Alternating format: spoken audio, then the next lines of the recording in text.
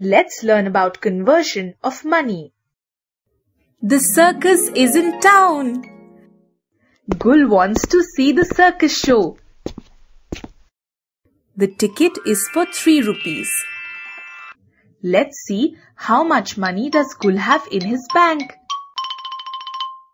Let's count the coins.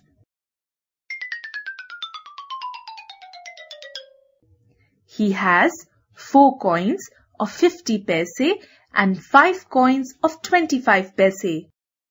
Let's add the 4 coins of 50 paise. 50 paise plus 50 paise plus 50 paise plus 50 paise is equal to 200 paise. So, 4 coins of 50 means 200 paise. Now, add the 5 coins of 25 paise. 25 paise plus 25 paise plus 25 paise plus 25 paise plus 25 paise is equal to 125 paise. So, 5 coins of 25 means 125 paise. So, 200 paise and 125 paise is equal to 325 paise. Gul has a total of 325 paise and the ticket is for 3 rupees. Can you tell Gul how many rupees is equal to 325 paise?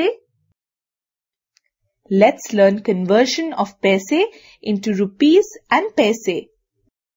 To convert paise into rupees, we divide the amount by 100. We know that 100 paise is equal to 1 rupee. Or we can simply put a point after 2 digits from the right of the given number showing paise. The digits on the left of the point indicate the number of rupees and that on its right show the number of paise. So the amount will be 3 rupees and 25 paise. The ticket for the show is for 3 rupees.